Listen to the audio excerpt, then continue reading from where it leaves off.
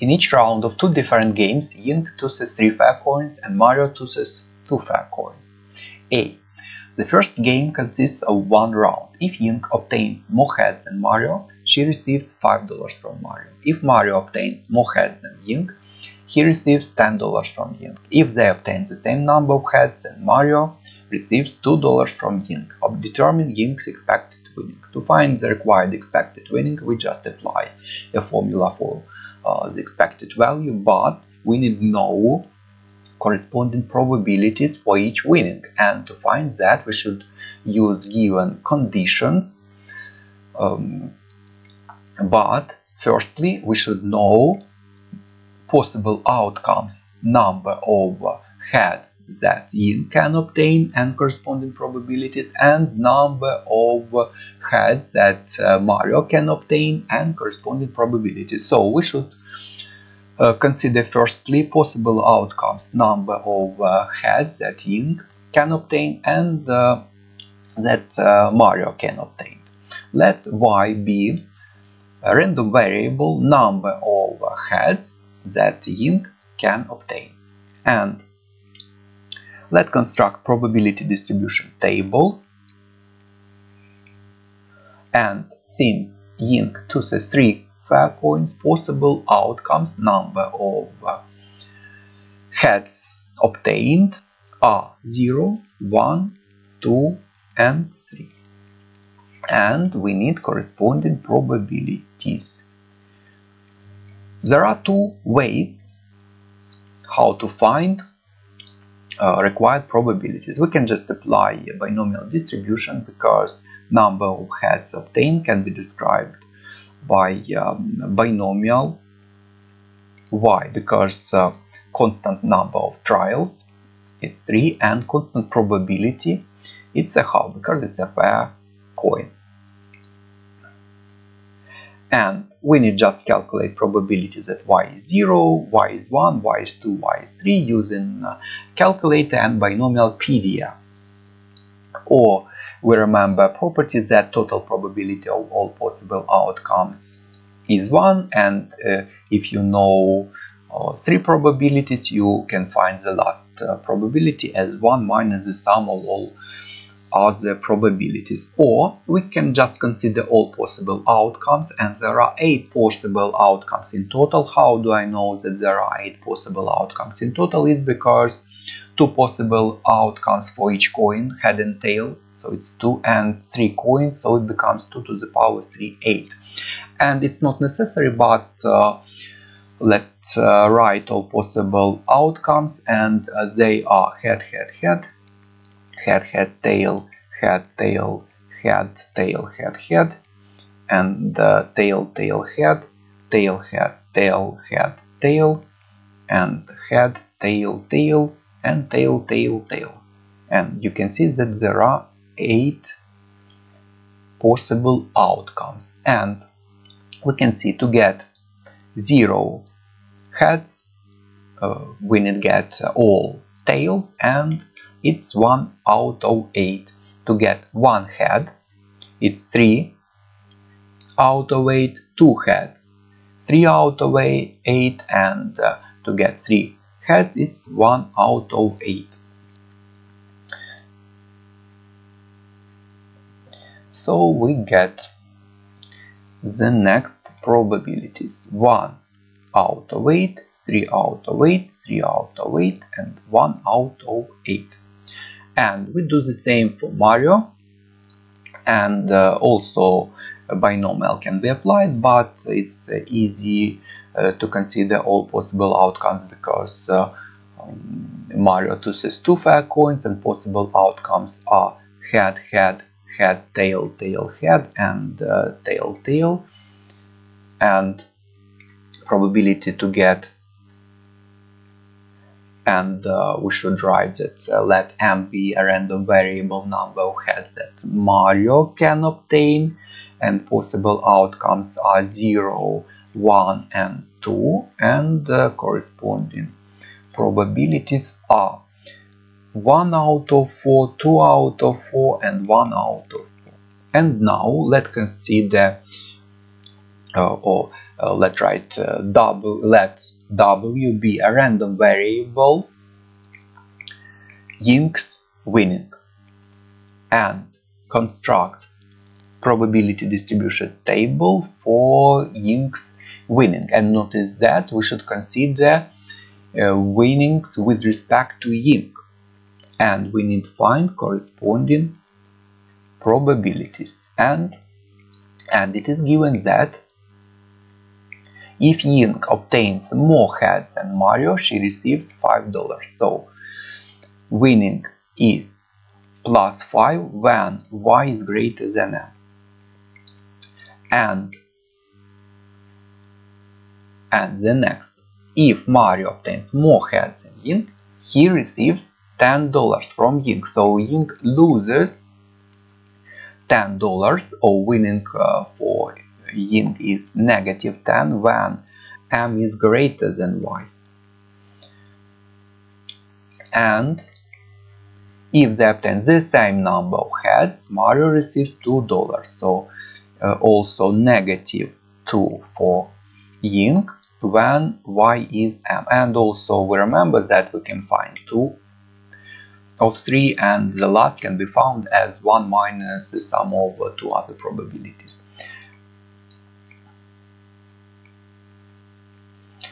And let's consider situation when y is greater than m. So possible variants are probabilities that y is greater than m is when y is 0, y to be greater than m, there are no possible values for m. When y is 1, m can be 0, so that y is greater than m. And its AND is at the same time, so it's product, multiplication. Plus, when y is 2, possible values of m are 1 and 0, or we can write m is less or equal than 1. Plus, when y is 3, m can be 2, 1 or 0, or it's just all possible outcomes, it's just 1. And it is equal to y is 1, probability is 3 over 8, m is 0, 1 over 4. Plus is because O, and if it's O, it's plus, and multiplication. Y is 2, it's 3 over 8, m less or equal than 1, it's 3 out of 4, and plus y is 3, it's 1 over 8, and common denominator is 32, and it's 3 plus 9 plus 4, so it's 16 over 32, or a half. And we can consider similarly that y is less than m, but it will be more easier consider y is equal to m, because it's just probability that y is 0 and m is 0, probability that y is 1 and probability that m is 1, and probability that y is 2 and probability that m is 2, and it becomes 0, 0, so it's 1 over 8 times 1 over 4 plus 3 over 8 times 2 over 4 plus 3 over 8 times 1 over 4, and common denominator is 32, and 1 plus 6 plus 3, so it's 10 over 32, or 5 over 16. So it's 5 over 16, it's a half, or 8 over 16, and hence it's 1 or 16 over 16 minus 8 minus 5, which is 13, so it's 3 over 16. And then the required expected winning becomes, expected value of W becomes 5 plus 5 multiplied by a half minus 10 multiplied by 3 over 16 minus 2 multiplied by 5 over 16, and we need just calculate it, and it is equal to 0, and it's the required Ying expected winning.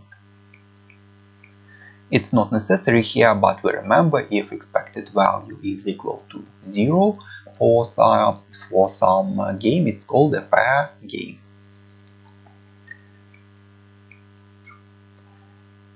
And if somebody pays to play a game, we consider expected value of profit, and also this value to play a game or to buy a ticket or a lottery, we also should take into account, and we consider minus this value, and if we get expected value is equal to 0, it's called a fair game or a fair play. And the next part, and again it's the same situation. Ying chooses 3 fair coins, Mario chooses 2 fair coins, and they now play the second game, where the winner will be the player who obtains a larger number of heads in a round. If they obtain the same number of heads, they play another round and until there is a winner. Calculate the probability that Ying wins the game. So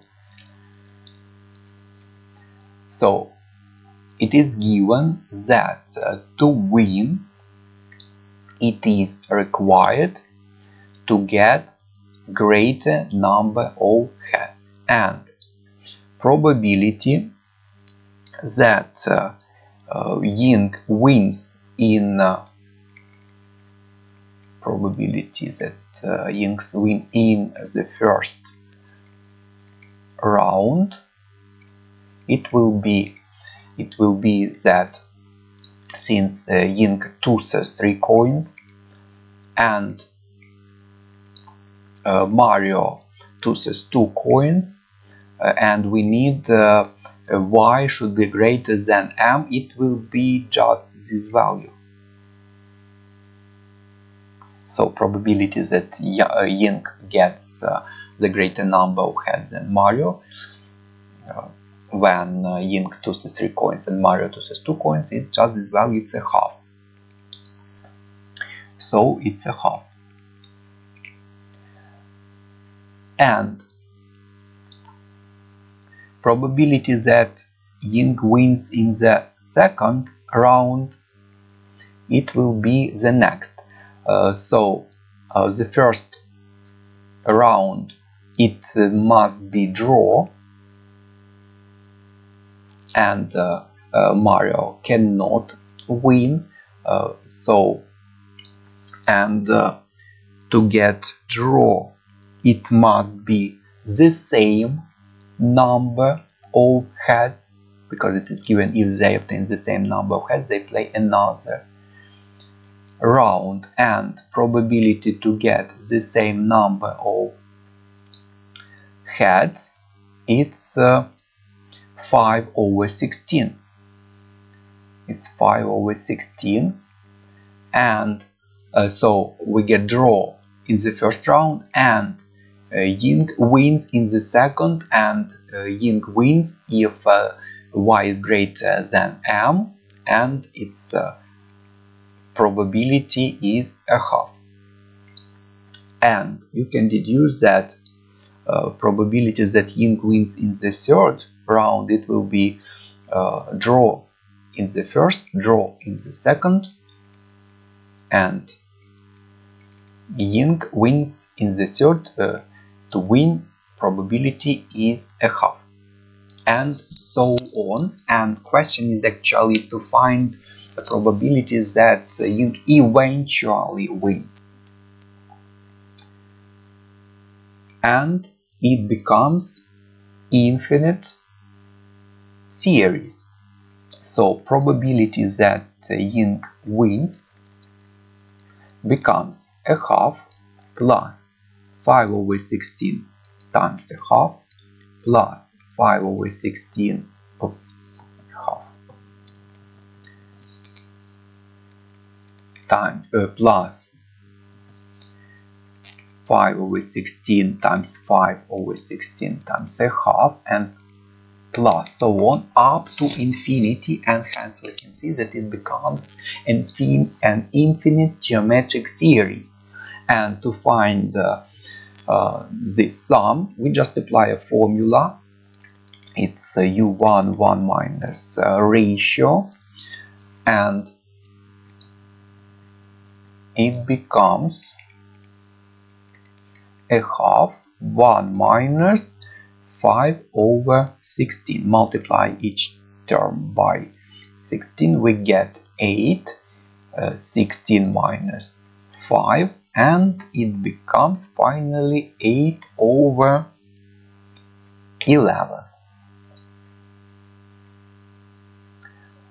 or 0.727 to 3 significant figures, and it's the required probability.